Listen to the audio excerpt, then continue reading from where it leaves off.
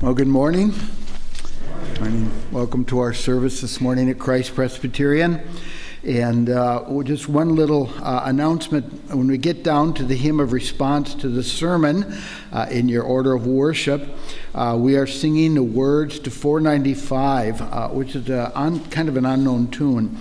So wherever I found this song online, it was sung to the tune of "And Can It Be," which is 431. So we're going to sing the words to 495, but we'll sing the tune to "And Can It Be." I think you can do it.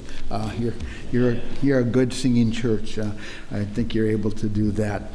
This morning we're talking about the riches and talking Jesus' teaching on riches. So all of our elements of worship will revolve around riches, both right and wrong use of riches. So we'll be talking about those in all the elements of our worship. Let us begin with the silent time of prayer and preparation.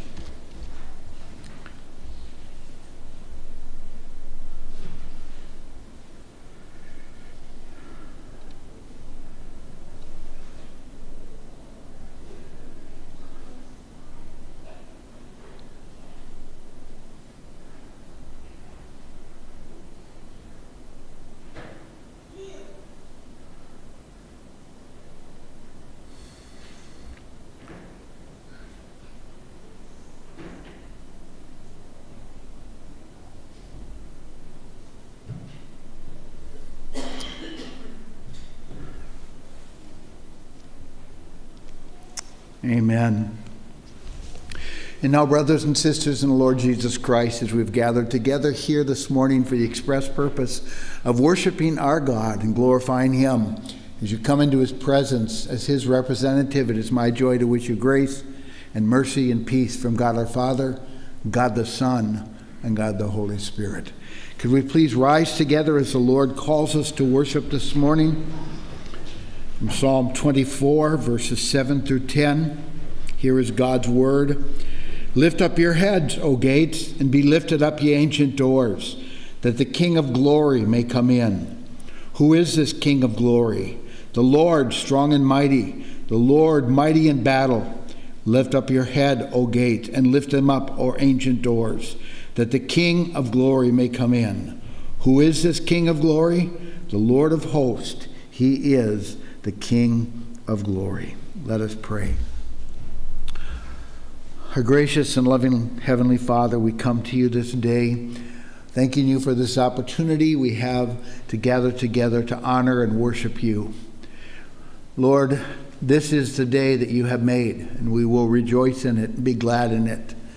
We praise you, Lord, for the rain that you have given, Lord, to come upon our dusty ground. We thank you, God, that you have given this as a blessing to us, and we praise you for it. We praise you also for this day that you have given to us as a day to honor and to praise and to worship you. And we pray, God, indeed, that you would bless our gathering as we come together as your corporate body to honor you. For we know that you have told us wherever two or three are gathered together in your name, there you are in the midst of them. And so, Lord, we are here for the express purpose of worshiping and honoring you. And we pray, God, again, that you would bless our gathering with your presence, that you would touch each life that comes, that you would use the ministry of the word to speak to the hearts of people, to edification, exhortation, and comfort, O God. And we pray, Lord, that in all things you would be glorified, that Christ would be glorified, and that, Lord, the gospel of Christ may be known to your people. We pray all of these things now, for we pray it in Christ's name. Amen. Our opening hymn and Trinity Psalter hymnal, the ones in your racks there, is number 24B. 24B.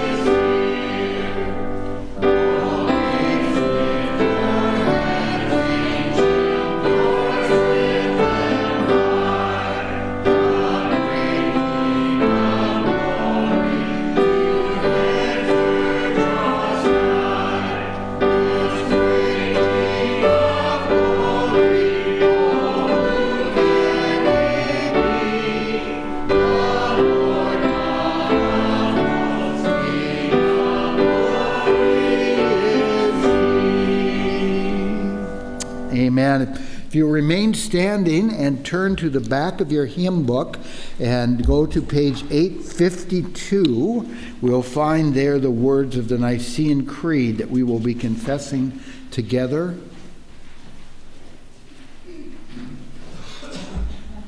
Page 852, as we confess again with the saints throughout the ages of our beliefs. I will ask you now, brothers and sisters in the Lord Jesus Christ, what do you believe? I believe in one God, the Father Almighty, maker of heaven and earth, and of all things visible and invisible, and in one Lord Jesus Christ, the only begotten Son of God, begotten of the Father before all worlds, God of God, light of light, very God of very God, begotten, not made, being of one substance with the Father, by whom all things were made, who for us men, for our salvation, came down from heaven and was incarnate by the Holy Spirit of the Virgin Mary, and was made man, and was crucified also for us under Pontius Pilate. He suffered and was buried, and the third day he rose again according to the Scriptures, and ascended into heaven, and sits on the right hand of the Father. And he shall come again with glory to judge the living and the dead, whose kingdom shall have no end. And I believe in the Holy Spirit, the Lord and giver of life, who proceeds from the Father and the Son, who with the Father and the Son together is worshipped and glorified, who spoke by the prophets. And I believe in one holy Catholic and Apostolic Church. I acknowledge one baptism for the remission of sins, and I look for the resurrection of the dead and the life of the world to come. Amen. You may be seated.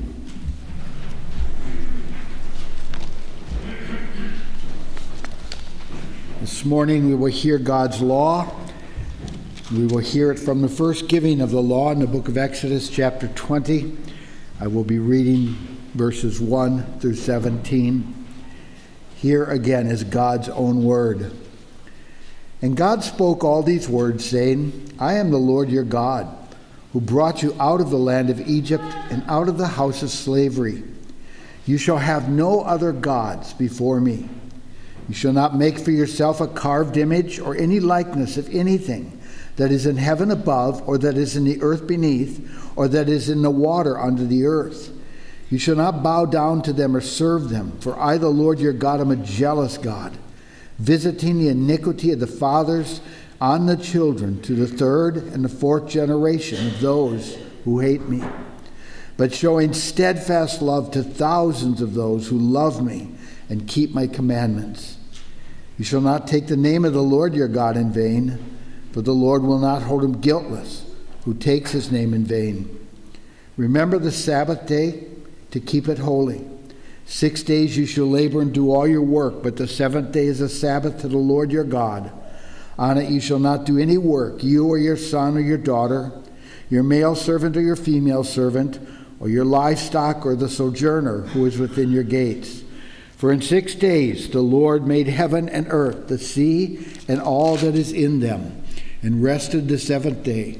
Therefore the Lord blessed the Sabbath day and made it holy.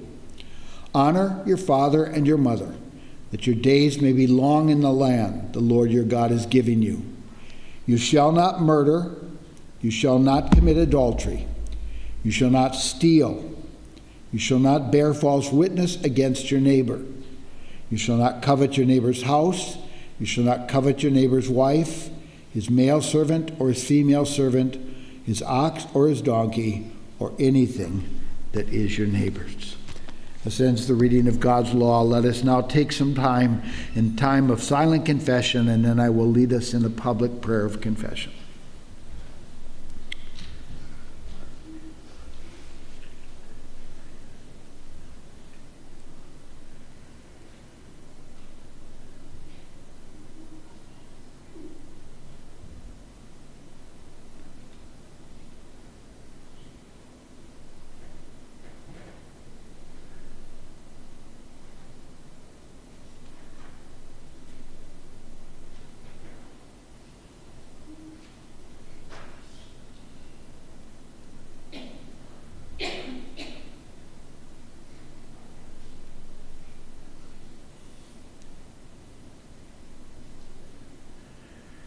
And now, our Father who art in heaven, we come to you, Lord, as we have come to confess our sins before you, to tell you of our deeds, of our words, of our thoughts, the things that we have not, that we should not have said, that we said, the things that we should not have done, that we did. And Lord, the words that we spoke that we shouldn't have.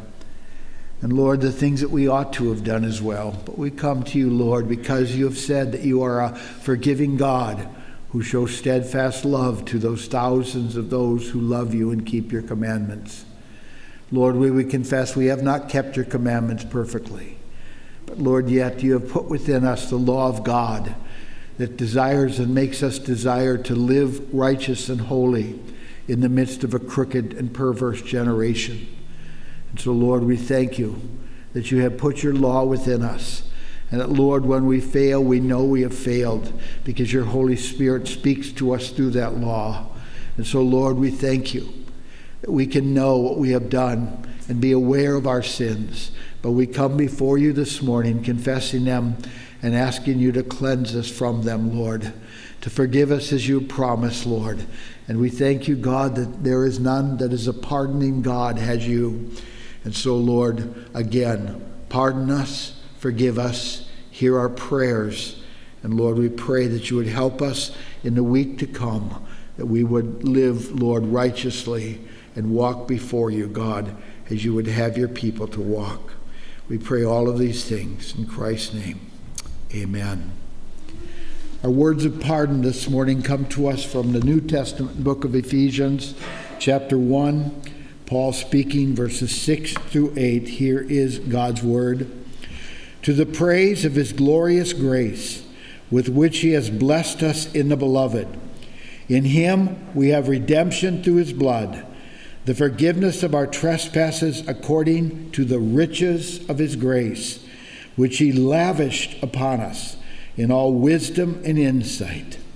Brothers and sisters, trust in that grace that God has lavished upon us, the riches of his grace. Believe in that and accept the fact that God has said he has pardoned our sins through his word.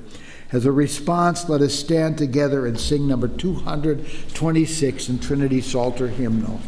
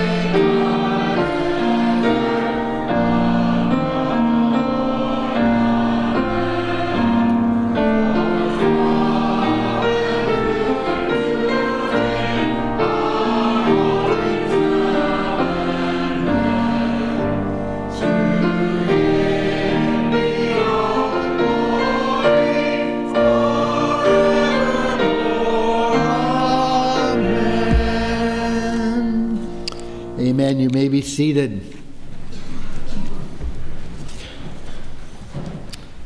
As is our practice, we will now go to the Lord with our prayer request and lift up our intercessions unto him. Let us pray. Lord, you are the God of all riches. You are the God who bestows lavishly upon your people your grace, Lord, which we need so desperately.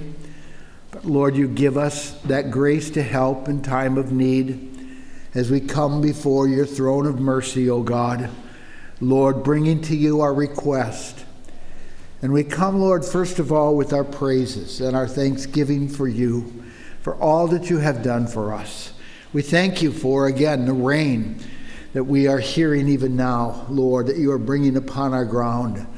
We thank you, God, for the food and the harvest that has been so abundant, Lord. We thank you that you provide for us all of our needs, Lord, day by day.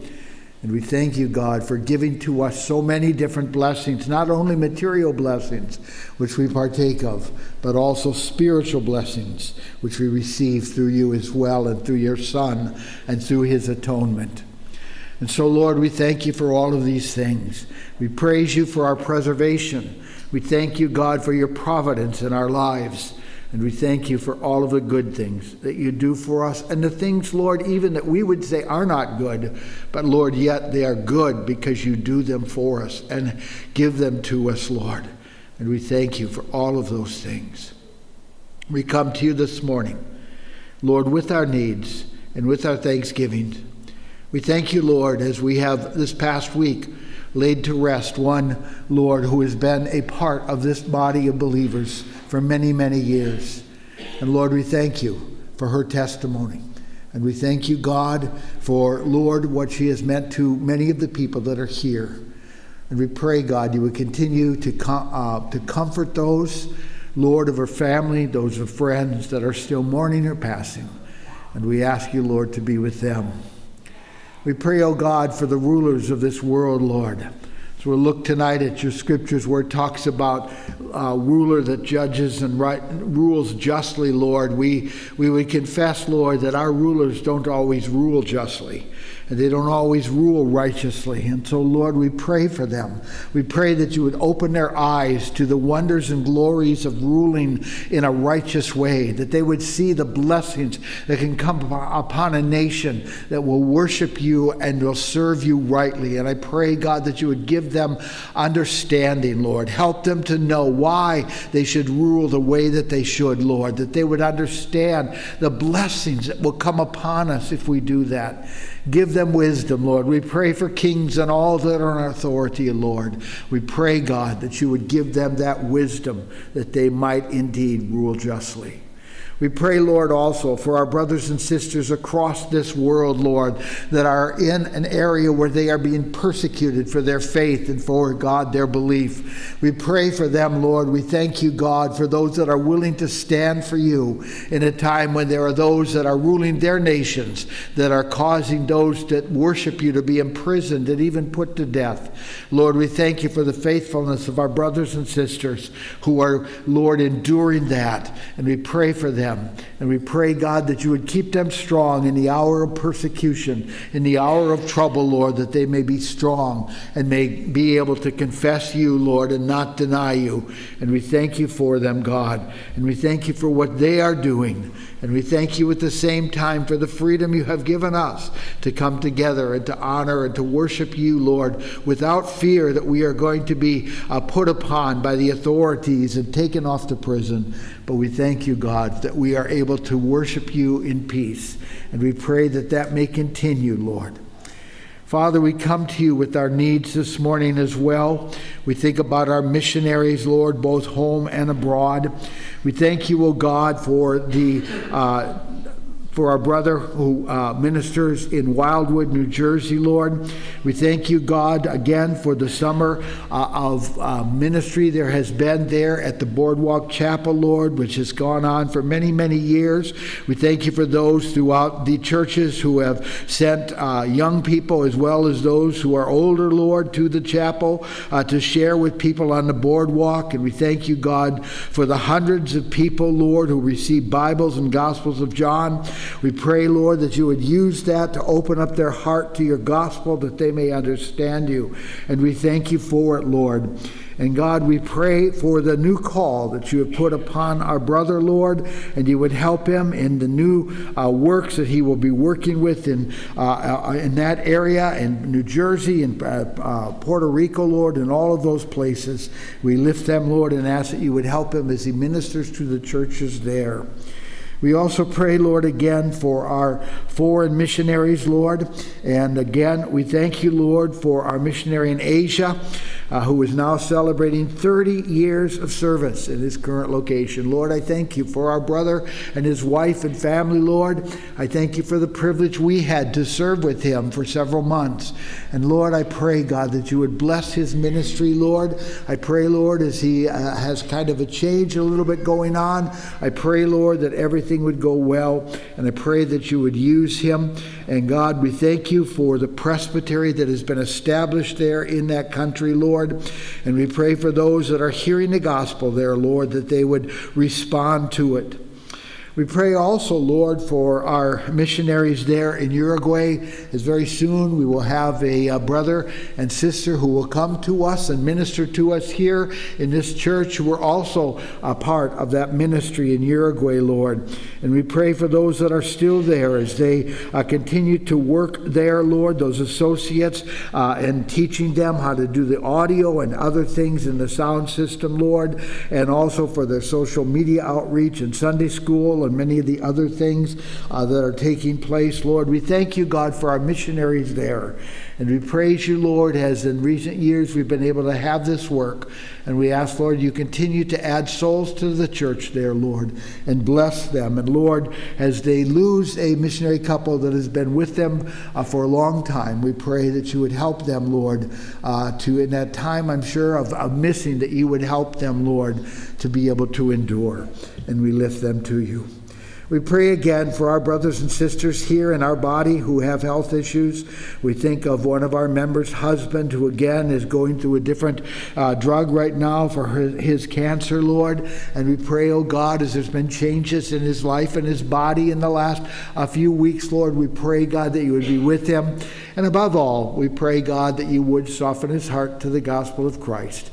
Lord, he knows it, he's heard it, and we pray, God, that you would just continue to speak to his heart, and we lift him unto you.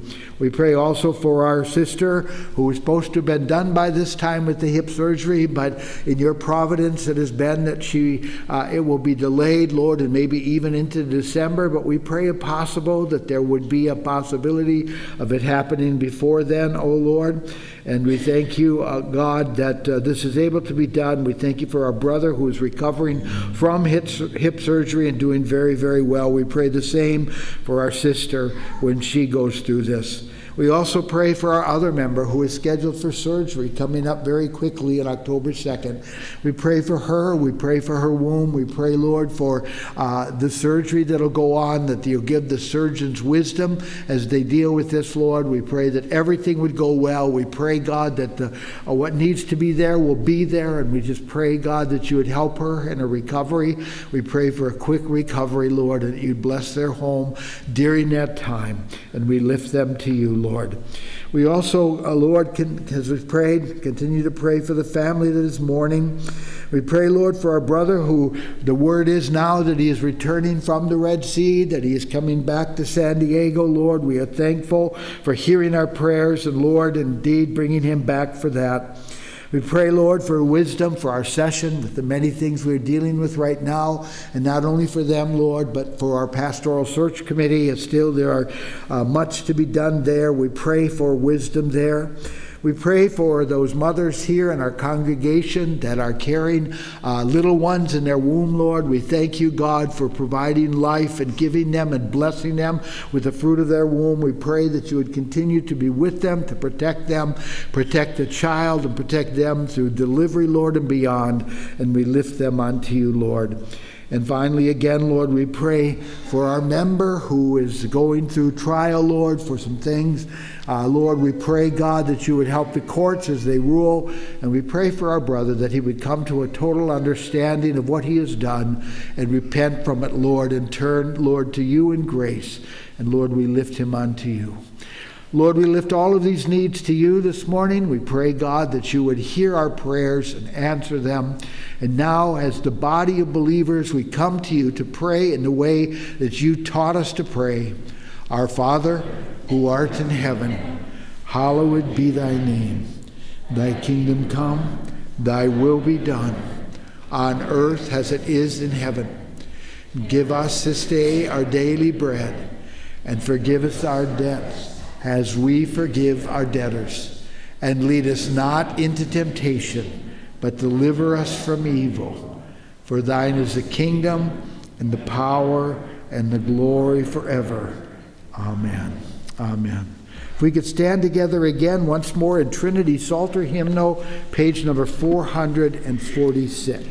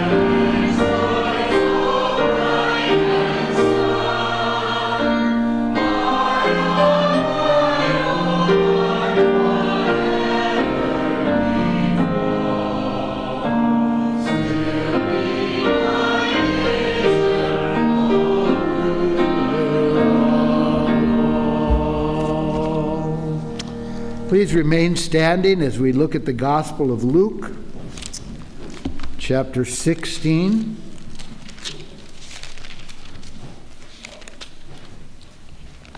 I will be reading the first 13 verses. I'm actually only going to cover through verse 9, but I'll read through verse 13. Here is God's word. Jesus also said to the disciples, "There was a rich man who had a manager, and charges were brought to him that the man was wasting his possessions. And he called him and said to him, 'What is this I hear about you? Turn in your account of your management, for you can no longer be manager.' The manager said to himself, 'What shall I do, since my master is taking the management away from me? I'm not strong enough to dig, and I'm ashamed to beg. I have decided what to do, so that when I'm removed from management, people may receive me into their houses.' So summoning his master's debtors one by one, he said to the first, 'How much do you owe my master?' He said, 100 measures of oil. He said to him, 'Take your bill, sit down quickly, and write 50. Then he said to another, 'And how much do you owe?' He said, 100 measures of wheat. He said to him, 'Take your bill, and write 80. The master commended the dishonest manager for his shrewdness. For the sons of this world are more shrewd in dealing with their own generation than the sons of light. And I tell you, make friends for yourselves by means of unrighteous wealth, so that when it fails, they may receive you into the eternal dwellings. One who is faithful in very little is also faithful in much, and one who is dishonest in a very little is dishonest in much. If then you have not been faithful in the unrighteous wealth, who will entrust you to true riches? And if you have not been faithful in that which is another, who will give you that which is your own? No servant can serve two masters. Either he'll hate the one and love the other, or he'll be devoted to the one and despise the other. You cannot serve God and money. Thus we will end the reading of God's word. Please be seated. Let us pray. And now, Lord, as we look at this passage of Scripture this morning that deals with wealth and riches and wisdom, I pray, God, that you would guide me and direct me. Lord, it is a passage that has been the subject of much different comment through time. But I pray, God, that in your will, Lord, that I would be able to present that which would indeed teach edification to your people from this passage. Lord, we ask you for your help. And we pray, God, you would bless this service and bless this word to the hearts of your people. For we ask it in Christ's name. Amen. So we have left chapter 15 with the parable of the three lost things, the lost sheep, the lost coin, and the lost son. But we continue on with the teachings of Jesus, and it begins here in chapter 16 in the first 4 verses with what appears to be a parable. It seems like the chapter here in Luke begins with the parable and ends with the parable, but neither one of the stories are actually identified as a parable, as others were before. Perhaps the story at the end of this chapter is the one that is most debated, because if it is a parable, it is the only parable where Jesus actually gives a name in the parable. The person's name, Lazarus, is actually mentioned in that. And so the question is, well, why does he put a name in there? Why doesn't he just say a poor man? But we'll get to that one later. But even here at the beginning of this chapter, this is not called a parable. Is it possible that Jesus is actually telling a story that actually happened, a true story? That is possible. It could be that, or it could be a parable as well. And it's interesting that both stories, the one here at the beginning of the chapter and the one at the end, begin with the exact same words, there was a rich man. Both of the stories begin with that. In fact, Luke tells 6 different parables, or as Jesus tells the parables, about a rich man. And I told you that last week the story of the parable we looked at was often referred to as the parable of the prodigal son.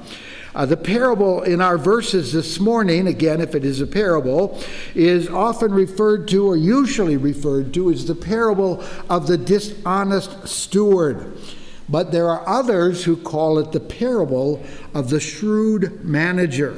So there are 2 different ways of looking at this, and that will play into how we look at it as we look at this story as well. Luke has told other stories about a manager or a steward of the house. In chapter 12 and verse 39, he talks about the master of the house not knowing what time his master would return. And he talks about that there. In chapter 14, we read about the master of the house who prepares a great banquet and sends out invitations to many people. And so here again, we have another master of the house story that Luke tells to us that Christ has given, of course, first. Now, we've had some tough sledding in the passages we've looked at up to this point, but some would say we are coming to perhaps the most difficult passage in the Gospel of Luke.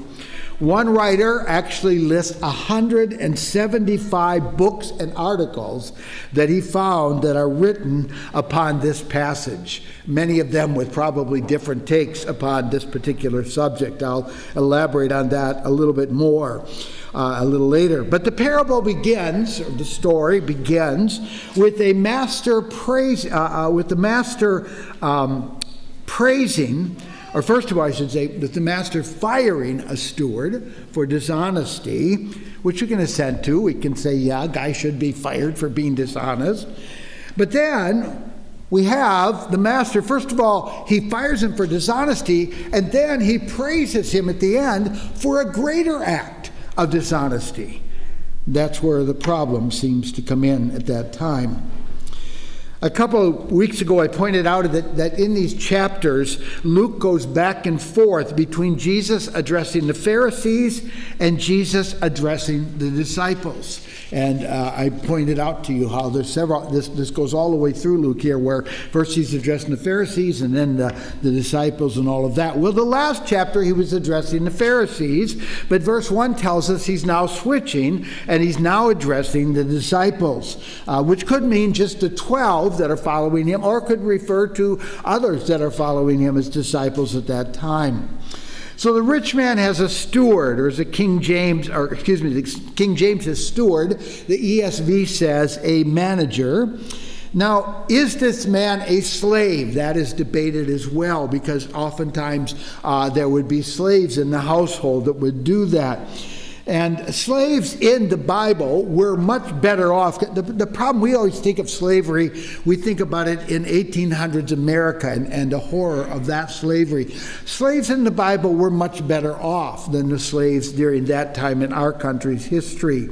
And even though they're better off than they would be to the ones we had, but nevertheless, still, it doesn't seem like this man would be a slave. It appears that he's better than that as far as his position and what he has. And also the fact would be that at the end of the story, he's let go by the manager, which would not be what you would do to a slave in those days. Even though they were better off, you wouldn't just let the slave go.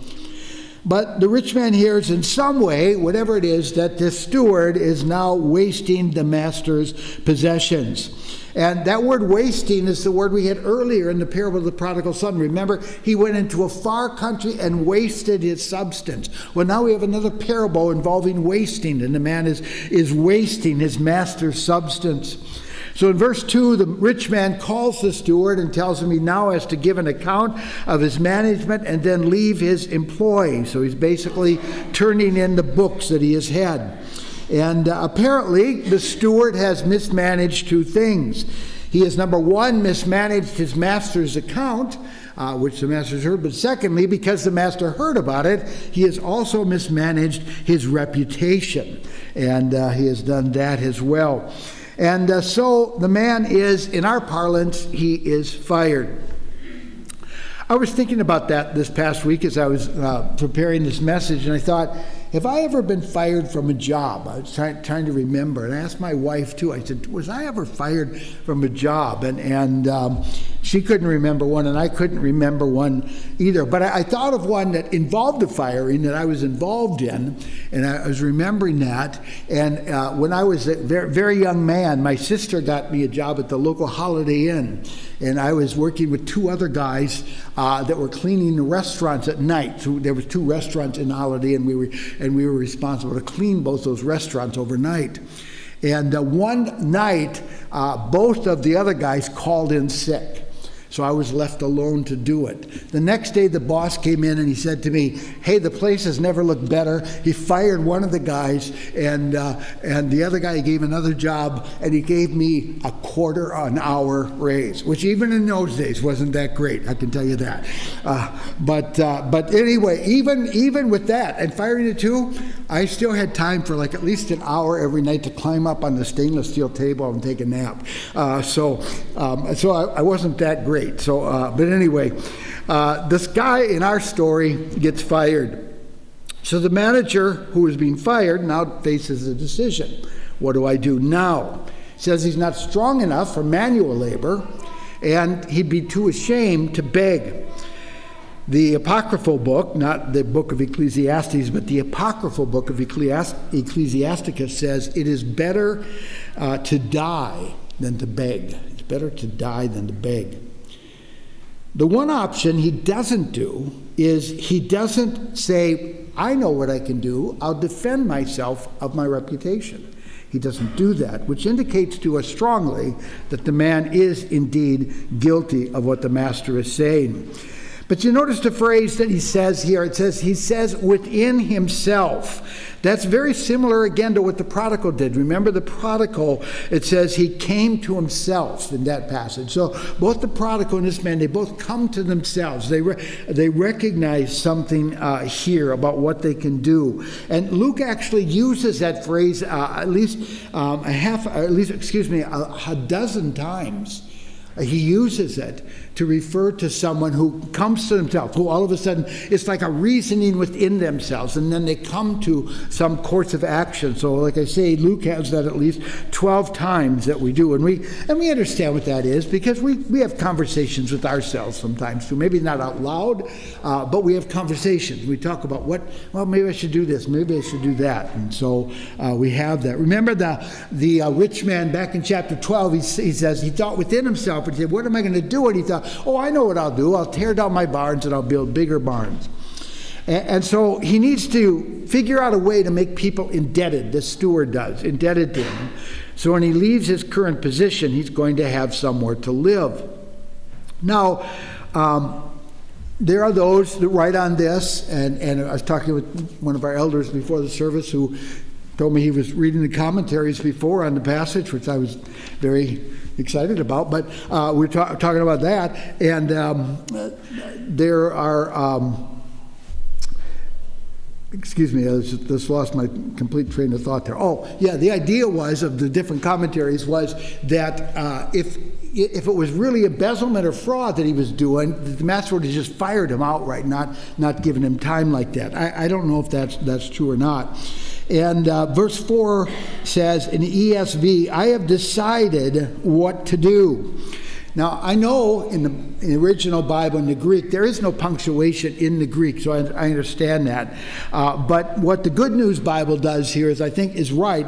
It puts an exclamation point in it, because that's what this word indicates. It's like he says, he's thinking about it in himself, and he goes, ah! It's like in the cartoons where the light bulb comes on over the head. That's what's going on here. And one commentator translates it, I've got it. I might translate it, Eureka. He comes up with this plan. He's got an idea that'll give him security for a long time. So we'll look forward to verses 5 through 8. And so the steward begins calling all of those who are in debt to his master. It's very likely, we don't know, but it's very likely that the man that was the rich man here was a landowner, and he was renting out his property and his land to people for various causes. And then whatever they brought in as a result of that land, they would owe a certain percentage to the rich man. And so the steward calls these people in, those who have been renting, and asks what exactly do they owe to the master. And it's interesting, he says, what do you owe to my master? So he's giving an indication that even though he's been fired, that he's still in the employ of the master, because he says, what do you owe my master? So the first man comes in and says, I owe 100 measures of oil, which really doesn't mean anything to us, does it? We don't really know what that means. Commentators put it close to 1,000 gallons of oil. Now, probably wasn't fuel oil, but 1,000 gallons of oil, which is quite an amount. And he tells him to come down quickly. Again, he wants these transactions to be done quickly before his master comes back. And he tells him, if you owe 1,000, he said, put down 500, that you only owe 500 at this time. Now, whether or not these renters know that they are involved in fraud, we don't know. Maybe they thought this is what the master told the guy. Forgive these people, give them a break. Maybe that's what they're doing, but we don't know. K.E. Bailey, one of the commentators, argues that they didn't know that, but assumed simply that the master had changed his mind. But myself, I don't know. I think they were taking advantage of something they might have known was a little dishonest. So then comes another man in verse 7, and this man owes 100 measures of wheat. Translated into our language, 1,000 bushels of wheat. And the steward tells him to sit down and to write 80. Now again, why does he get a 20% reduction? The first guy gets a 50% reduction. We don't know, but that isn't given to us in the parable. But verse 8 is where the real question comes in. The first problem begins with the phrase in the ESV, "The master commended the dishonest manager for his shrewdness." Now, that's the ESV. I think the King James is better here. The King James says, "And the Lord commended the unjust steward." The word Lord here is the common Greek word for Lord, Kyrios. It's found many, many times in the New Testament and almost always refers to Jesus or God, the Father. One or the other, it refers to that. So who is doing the commending here? Is it the master in the parable, or is it the Lord Jesus who is actually commending the steward? Now, in verse 8, the steward is clearly identified as dishonest in the ESV, or unjust in the King James, or in the most literal translation, unrighteous. This is the same Greek word that is found in Romans 1:18, which says, "The wrath of God is revealed from heaven against all ungodliness and unrighteousness of men who by their unrighteousness suppress the truth." There, the Greek word is found twice referring to the wrath of God that comes upon the unrighteous. So here is a man clearly identified to us as being opposed to God's law, who is praised by either the master in the parable or praised by Jesus himself. That doesn't seem quite right, does it? One respected writer who talks about how difficult this passage is J.C. Ryle. He writes, "The passage we have now read is a difficult one. There are knots in it which perhaps will never be untied until the Lord comes again." So whether you say the master in verse 8 is the master of the story or it is Jesus, we still have the same issue. Why should someone who is obviously by description is said to be unrighteous, why should the Lord or even the master in the parable commend such a person? Now, I will say that the majority of the people that I consulted believe the master in verse 8 is the master of the story and not Jesus. And it does seem more probable that Jesus concludes the parable in verse 8, and then he goes on to give his comment starting in verse 9. That does seem to be the more likely. But still the question remains, why praise this unrighteous steward? Now, there are those who try to come up with some ingenious solutions, and of course they write articles and they get published and all of that. And one idea that's been put out there is that by the steward doing what he does, by having people reduce their debt, he is presenting the master as a wonderful man, and the man's reputation is growing exponentially. And so therefore what the steward is doing is a great thing for the master, and he's certainly not going to come and say, "Oh, now that it's been reduced this much, let's put it back up." He's not going to do that. And so therefore people will love the master, so therefore the steward is doing a great thing for that. But the problem here is then the debtors would have to believe something that's never told them, that it's the master's idea to reduce that debt. That's not told what they did. Another idea that's suggested is perhaps what the master is doing here is actually charging interest on the debt that is owed, which is forbidden by the law of God. You're not supposed to do that. Deuteronomy 23:19 says, "You shall not charge interest on loans to your brother, interest on money, interest on food, interest on anything that is lent for interest." So if the master is charging interest, and people say what the steward does is keeping his master legal according to the law of God, and so he's actually doing a good thing. Well, if that's the case, why are we calling the steward unrighteous? In that case, wouldn't he be the righteous steward if that's what he's trying to do? It appears to me that all the ideas trying to make the steward into a hero actually fall flat. But let's make one thing perfectly clear, as a former president used to say. The steward in this parable is praised for one thing, and one thing only. He's not praised for his dishonesty. He's not praised for any of that. He's only praised for one thing. He's praised for, as the ESV calls it, his shrewdness. This Greek word for shrewdness is only found here in the New Testament. However, there are other forms of this word as an adjective and where it's found more often. It is the adjective that describes the builder in Matthew 7 who builds his house upon the rock. He is called shrewd or wise in that story as well. It is used of the story of the virgins, where there were 5 foolish, but there were 5 that were shrewd virgins as well. And so we find it there. This isn't the normal Greek word for wisdom that we think of, which is sophos, which is where we get our word sophisticated and sophomore, although why we associate 10th grade students with wisdom, I'm not entirely sure. But anyway, but is this passage really that difficult, as Ryle and others seem to say? There's a writer by the name of F.W. Danker, and I have no idea who he is, but he says he is surprised that this comment has caused such perplexity. And he goes on to call this perplexity one of the curiosities in the history of interpretation. Because we're not going to argue that what the steward did is stupid, are we? We're not going to say, well, that's wrong. I mean, the guy's stupid. We're not going to argue that way. We're going to admit that what the guy did was very, very wise. He did a wise thing. And so, you know, you don't have to approve of a deed to admire perhaps the wisdom that brought about.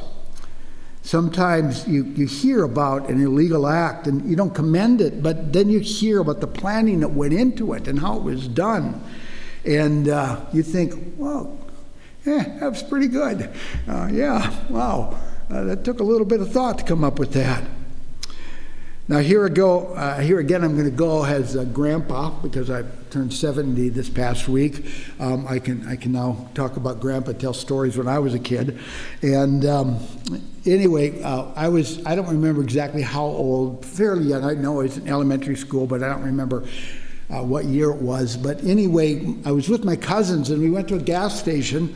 Now here I'm going to tell something that, again, this is for the younger people here who you never would hear of this. You can't believe this.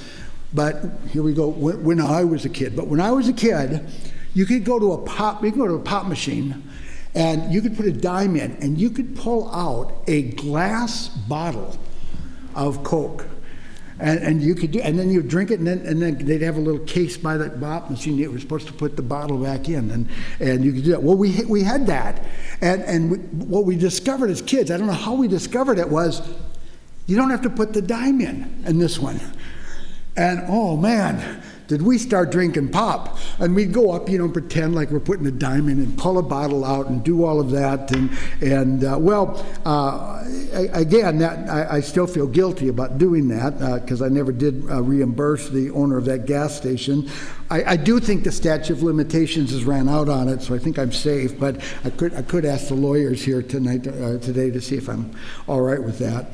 But anyway, sometimes you watch a movie and it's a good con movie or a good heist movie, and even though you don't like the fact that it's dishonest and that they're bilking somebody out of their money in regards to that, you still kind of admire what they did. I watched a movie several years ago where these guys robbed a bank, and one of the guys at the end stayed behind with the money and then actually waited till the next day when the bank opened and walked out with the money. And I thought, well, that was clever in doing that. I think about the old movie The Sting, and I think about all that went into that plan and all of that. Well, our steward has a cunning plan, and we can admire the plan and still condemn the unrighteousness of the act. We can do that.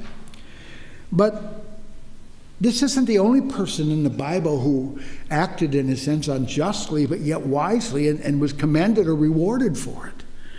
You might think about Tamar. We certainly wouldn't approve of her actions to what Tamar did, but even Judah in the story proclaims that she is more righteous than he was in what she did. Rahab the prostitute lied, used dishonesty, But yet she was rewarded, her and her household, for the dishonesty and what they did. At the end of chapter 12 of Genesis, Abraham gives up his wife to Pharaoh, and as a result, he becomes a wealthy man. And there's other parts and places in the Bible where people would say, well, they acted wisely, but not really righteously. So we could summarize maybe what Jesus is saying in this way.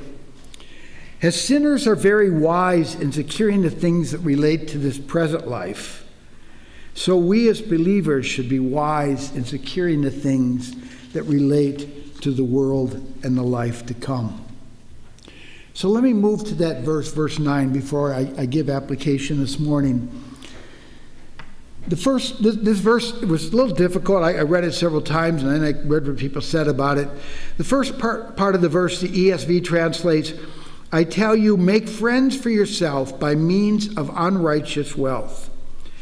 The contemporary English version says, I tell you, use wicked wealth to make friends for yourselves. The NIV, probably the most clear, says, I tell you, use worldly wealth to gain friends for yourselves. Money by itself is neither good nor evil. It is how it is used. But it is interesting that the word actually used here in verse 9 is the word mammon. I wonder if I were to ask you, and I'm going to ask you, but I wonder what you'd say, and you don't have to shout it out, but you can think about it in your head. How many times the word mammon is found in the New Testament? I wonder how many times you'd think that would be. You can come up with a number in your head right now. It actually appears a total of 4 times in the New Testament. And 3 of those times are right here. Okay? Outside of right here in this passage that I read to you this morning, the only other place the word is found is Matthew 6:24. No man can serve 2 masters. Either he will hate the one and love the other, or hold to the one and despise the other. You cannot serve God and mammon. The interesting thing about the word mammon, at least to me and I hope to you, is that it comes from the word aman, which is where we get our word amen. So when you say amen to something, what are you saying? You're saying it is assuredly so. It is true what you have said. Amen means it is true. You have said right. We are confident in what you have said. And so mammon is spoken of that which gives a confidence, but it is a false confidence to what it gives. The steward in the parable used the wealth to make himself new friends. And Jesus is saying we should use our wealth to gain heavenly rewards. Similar to what Jesus says in Luke 12:33 and 34. Sell your possessions and give to the needy. Provide yourselves with money bags that do not grow old, with a treasure in the heavens that does not fail, where no thief approaches and no moth destroys. For where your treasure is, there will your heart be also. Or Luke 14:13 and 14, but when you give a feast, invite the poor, the crippled, the lame, the blind, and you will be blessed, because they cannot repay you, for you will be repaid at the resurrection of the just. The last part of the verse is probably better translated, that you may be received into eternal dwellings, which again is how the NIV translates it. And I'll come back to that. As I was going over this message last night and printing off the pages, it dawned on me that this is a good message, I think, to go along with what our Sunday school speaker will be dealing with this morning. I think the passage here goes right along with that. And so I want to make some applications concerning that. As I said, Jesus expresses admiration of the wisdom of the steward, which causes some people problems. But you know what? We can admire people that aren't godly. I do. I admire people that are, one of the people, if you say who are some of your heroes, or who would you list as someone that you really admire, the first person I think of, I mean, outside of the Bible and all that, but the first person I think about is not, as far as I know, a believer, and that's Winston Churchill. And that's who I would think right away. You know, the old joke is Mussolini did terrible things, but at least he got the trains to run on time, right? And so we admire people who aren't necessarily godly or righteous, but we do admire them. A couple years ago, my wife and I were privileged to go through the Reagan Museum in California, Presidential Museum. And as I went through it, I thought, I forgot how many good things happened during those years. There were so many good things that took place, and I had forgotten about them. And I'm not sure if President Reagan was a believer. I know he professed it. I can't tell you 100% that he was, but I still admire him for what he did. One of the things, as I went through that museum, that I'd forgotten about was, I didn't forget about the assassination, but if you remember, he was assassinated, or attempted to be assassinated, and he was shot at. And I didn't know how serious it was and how close he was to death. I didn't know that. I found that out there, that it was very, very touch and go as far as that. But I loved what he said as he was going into surgery to the doctors. He said, "I just hope you're all Republicans." He said, and the doctor said, "Mr. President, today we're all Republicans." And so there's a lot of good things and a lot of things we can respect. We can respect the steward not for his dishonesty, but for his cunning. It's okay to respect people that aren't necessarily godly or believers in some way. Our Lord says in verse 8, the sons of this world are more shrewd in dealing with their own generation than the sons of light. He doesn't say that they're out and out more shrewd than the godly. He says they're just more shrewd in dealing with their own in this world. They're better in dealing with that. The children of the world are more shrewd in worldly things, which is why when it comes to the things of the world does it better. You know, the church is always trying to, well, this is what the world is doing, right? You know, this is how they attract people. We're going to do it. The world does that great, but we don't. So we should leave that to the world. We should do the things we do well. And we should not try to copy what this brings people to the concerts and sporting events and all that. And no. That isn't the way we should act. But the big question we need to ask ourselves out of this story is, how do we use our wealth? Someone wrote, the only difference between men and boys is that men buy more expensive toys. I didn't even hear amen from the ladies. But anyway, so Henry Thoreau wrote, of course, that a man is wealthy in proportion to the number of things he can do without. So, of course, there are bad ways or not so good ways to use our wealth. But the question that the story presents to us is, are we using our wealth to make eternal friends? I think we can lose focus in our lives or lose what's going on with our money. And so I want to present that to you this morning. You give money in the offering, like the one we're going to take here in just a little bit. The church takes that money and puts it into support of different things, including foreign missions and home missions. These missionaries in turn preach the gospel where they're at, whether it's a foreign or at home location. And as a result of that, people come to faith in Christ. You have used your wealth to make friends in eternity. You have used it in that way. And in some day, when we pass from this life, as our dear sister Karen has done this past week, there will be those waiting on the other side to welcome us into the habitation, because we invested our money into that which was used as a means to bring them into the eternal kingdom. Don't you want to be a part of that? I think that's exciting to think about that. Probably most of us at some point in our life have gotten involved with what we call a get-rich-quick scheme. We put our money into something that we are told is going to reap great rewards and we're going to become rich very quickly. I did it in penny stocks, and I'm not preaching against stocks, but the penny stocks didn't do so well. My other stocks have done well, but penny stocks didn't do good. But in those days I thought, I'm buying these stocks at 3 cents a share, and they're going to come up to $1 a share, and I'm going to be rich. And I heard a guy on the radio, and he talked about the stock, and thought, it sounds really good. So I bought it at 1,000 shares at $1 a share, and that was a lot of money for me in those days. But I invested $1,000 in it. And I woke up one morning, and I looked at the stock pages, and it said it was $5 a share. I called my broker excited. I said, should I sell them? Should I sell them? And he said, oh, no, it's going to go a lot higher. Yeah. That was the last time I trusted a broker. Sorry, that's But again, we think about these schemes. Proverbs, I should have listened to, 28:20, a faithful man will abound with blessings, but he who hastens to be rich will not go unpunished. What our Lord is talking about here is a guaranteed return, not a possibility, 100% guarantee that we will reap eternal rewards. Now I know it's not all about money. I understand that. And I understand there's other things in life. But we have to think about it. It is part of it. And so we think, how wise are we in the use of the mammon of unrighteousness? Ambrose said, the bosoms of the poor, the houses of widows, the mouths of children are the barns which last forever. Kent Hughes in his commentary asks, is our use of our money bringing us closer to God?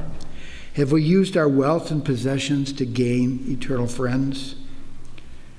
A man you may have heard of by the name of Martin Luther said this, therefore we must use all things upon earth in no other way than as a guest who travels through the land and comes to a hotel where he must lodge overnight. He takes only food and lodging from the host, and he says not that the property of the host belongs to him. Just so should we also treat our temporal possessions as if they were not ours, and enjoy only so much of them as will nourish the body and then help our neighbors with the balance. Thus the life of the Christian is only a lodging for the night.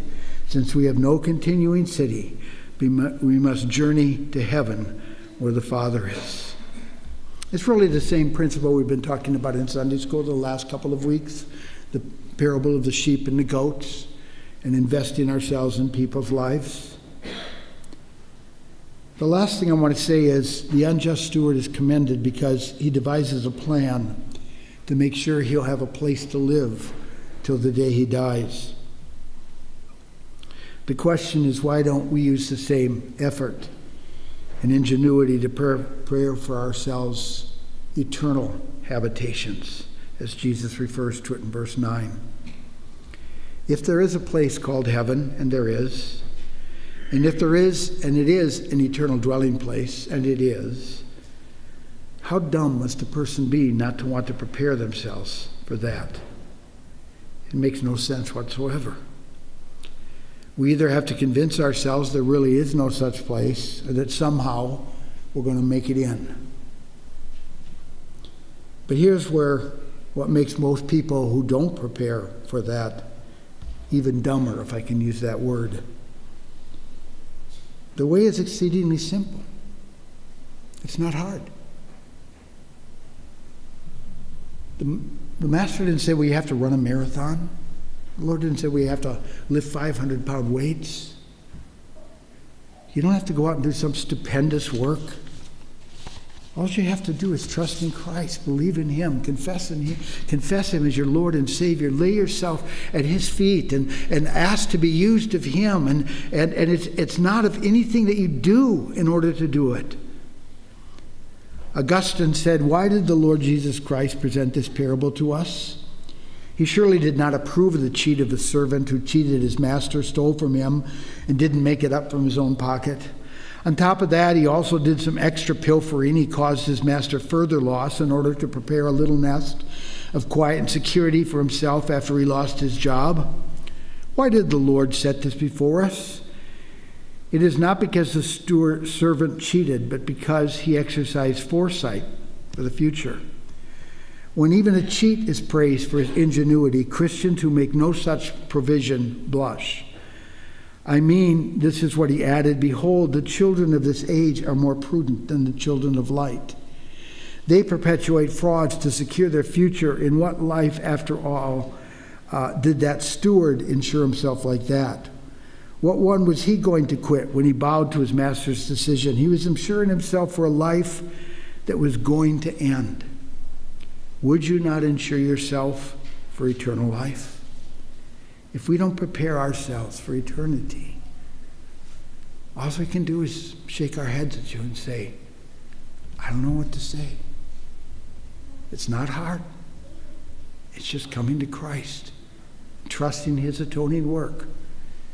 Give yourself to Him. And that would be the exhortation I would leave you with this morning. Let's pray. Lord, we pray as we hear this parable and we think about it. And we think about how you praise the one Lord, even though he did it dishonestly, he prepared himself wisely. He prepared himself for the future. And yet, Lord, there are those of us who don't do that. And Lord, as we think about our eternal destiny, how foolish it is for us to continue to live and not prepare ourselves for that. Because we don't even know if we're going to be here in the next second. Our life is but a vapor. It's here and gone. And so, Lord, I pray that you would be with those, Lord, if there are those here who have never confessed you. Lord, they would come to you and lay themselves at your feet and trust in your atoning work for their salvation. And for those of us who have done it, Lord, may we also look at ourselves as we use the mammon of unrighteousness and think about how we use it, whether it's wise or not. And we pray, God, that you would guide us and direct us in that as well. We thank you, Lord, for your word. We ask your blessing upon your people in Christ's name. Amen. Amen. They mentioned we're going to sing this morning in response. The hymn is 495, but the tune is "And Can It Be?" So if you could turn to 495 for the words, and in your mind remember the tune for "And Can It Be?"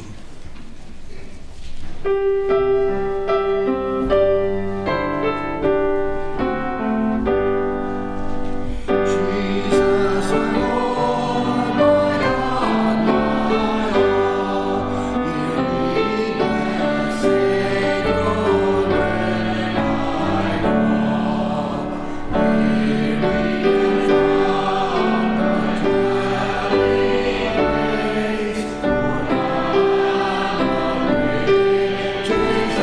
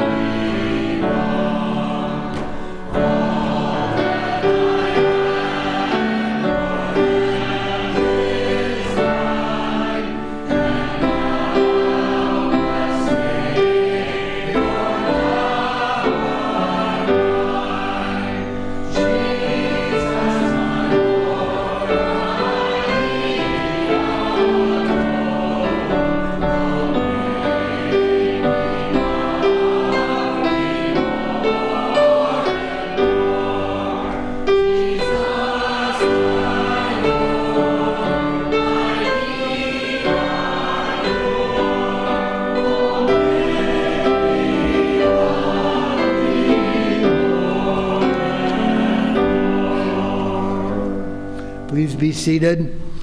We only have one offering this morning for the needs of the church, so let us pray. Our God and Father, again, as we have just looked at, Lord, us dealing with the mammon of unrighteousness, Lord, so we offer it to you this morning.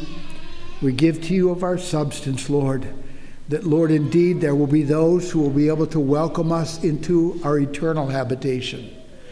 Lord, people that we will never, ever meet in this earth, on this earth. We'll never meet them, Lord. But God, there will be those in the kingdom because partly of our giving. Of course, all glory goes to you, Lord, in the saving of souls. But God, you would use us and use our means. And so we pray you would bless this offering, and that, Lord, even through it, there would be someone that this would be used to bring them into the kingdom. Bless it, we pray, in Christ's name. Amen.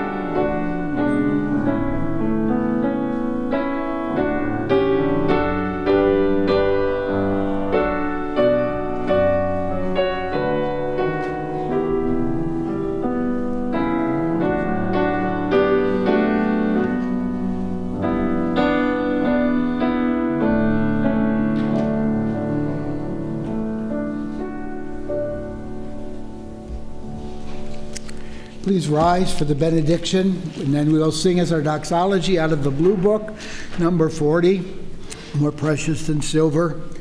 But brothers and sisters, now receive the Lord's benediction as you go. May the Lord bless you and keep you. May the Lord make his face to shine upon you and be gracious unto you. May the Lord lift up his countenance unto you and give you peace.